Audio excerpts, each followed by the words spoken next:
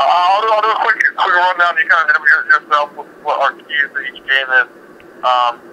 The game in Ghana, I think, the biggest issue I think is going to be kind of talk to almost to so much, but I think beyond it's been talked about with what our back four is going to be, and obviously that's going to be important. I think Ghana's kind of a counterattack team that they use a lot of their pace, and they change quickly from defense to offense. So making sure that we're disciplined and our team shape is really important, as well as making sure there's no bad turnovers.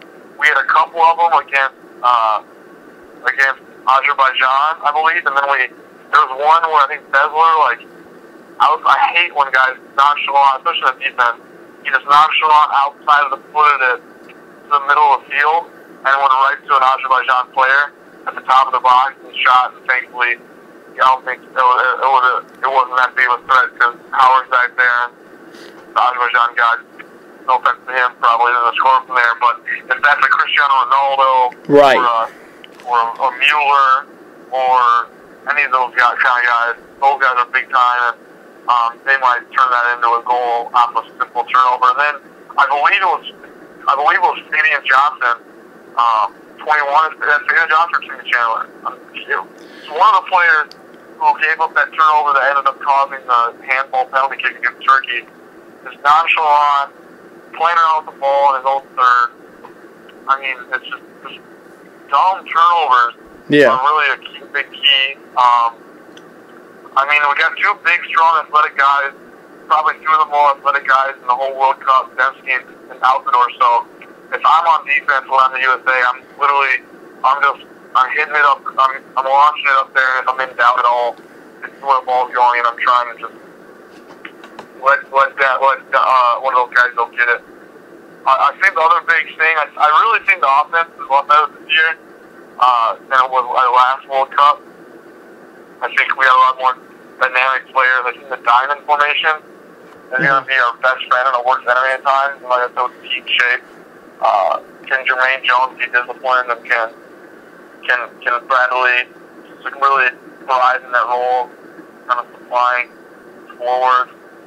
He definitely had a world-class pass to Fabian Johnson. So with that said, I think the biggest thing is controlling the counterattack, especially against Ghana and Portugal, and then just cutting down on turnovers. And then the U.S. if we can get a goal off a corner kick or a free kick or maybe something like that, we're going to have to definitely execute on those. It definitely seems like that's been the success in these warm-up games. So those are what I'm thinking is we got a plan.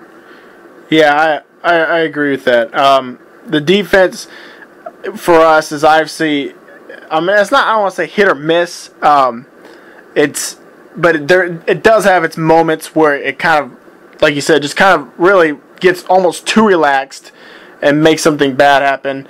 One of the greater accomplishments that I think needs to be noted is the fact that Besler and Gonzalez, Gonzalez out of the Galaxy, Besler from Sporting Kansas City, now named the captain, by the way, for this year, so I think there's a lot of confidence with him. Those guys just kind of were thrown together really in the qualifying to start, to play the two center backs, but they've managed to do a fantastic job, really, and really start to work well to play together with each other. I think those two, the fact that, for not playing together until just thrown into it in the Hex, maybe a few other qualifying games before that, they've done really well. I think both of them, I think are really good defenders, and I think they have a lot of potential to play, not just in this World Cup, but World Cups to come. I do agree with you. Sometimes they have their moments where they like you said, they kind of get too relaxed, or they miss something. The problem is when a goal scored, with the defense being the last line mistake, your last line defense, you make a mistake and it very well can result in the goal, and then everyone looks at that. But you talked about Beasley there. I know Gonzalez, when we had that friendly against Mexico, we're up 2-0. Gonzalez just totally missed his mark on a man, and I mean, I forget who it was that scored, but he was wide open. A free header for him. I think Ian Dark said on the broadcast, you could drive a truck through there. Things like that could really hurt us, especially with, there is no doubt in my mind if Claus has got a free header, he's putting in the back of the net. Oh, no doubt. Yeah, I mean, it's the same thing with Ghana and Portugal. Even, that's the one thing that would really upset me in a sense, is the fact that if we somehow shut down Ronaldo that game, or he's not playing well, but we lose the game because we had a moment where we just did not, we just got too relaxed or something and did not play to our potential, and then someone else got a free header and put it in the back of the net. We lost because someone else, not even Ronaldo. Ronaldo doesn't even score a goal, but we still lost the match because Morales or someone just outdid us in one moment, which is usually how soccer works, obviously. But that's obviously the situation there. The good news is, though, we got Tim Howard in goal, and especially in that Ukraine game when the defense was just basically hanging him out to dry. He still made a save on the first and second attempt. So that is the good news, is that Tim Howard can play out of his mind and get some big time saves, and that would be the hope, that if we have that moment where we screw up, Howard can possibly save us. But yeah, it's a tough group, but I'm excited for the challenge. In a World Cup, it's not like you're gonna get all of the Canada's and Trinidad and Tobago's and everyone that you beat in the early rounds of qualifying. That's not what the World Cup is. The World Cup is playing against Germany, Portugal, Ghana. It's exciting that we get a chance to see how we measure up against the second and third ranked team in the world.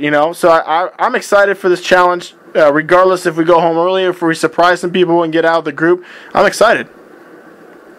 I think, and then definitely just to get redemption too.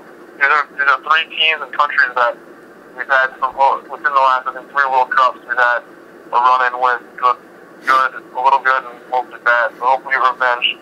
I'm going to get to my predictions. I just think Germany's too deep and too experienced.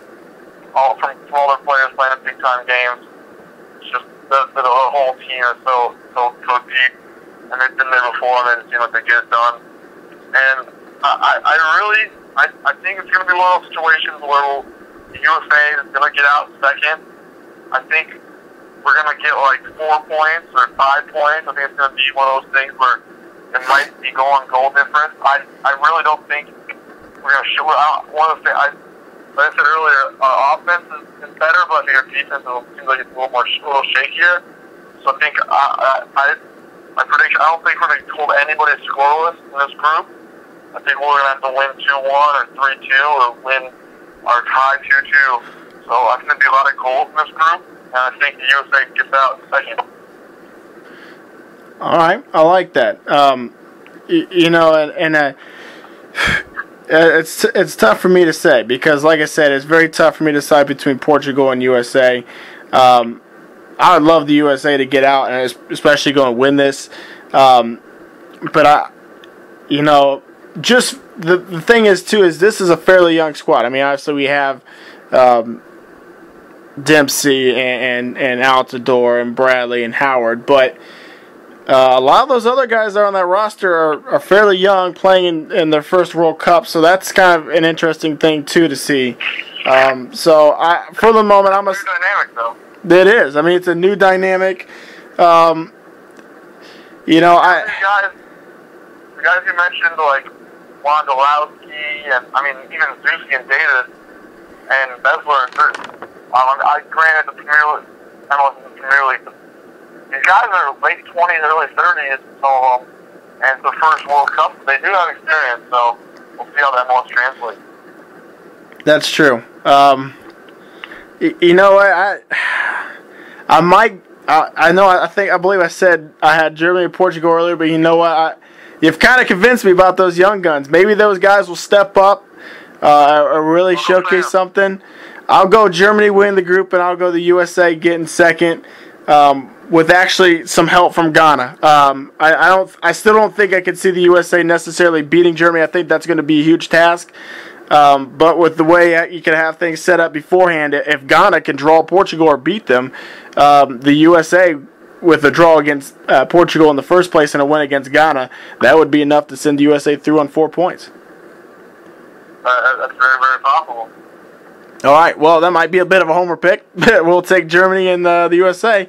Let's talk about Group H in just a moment.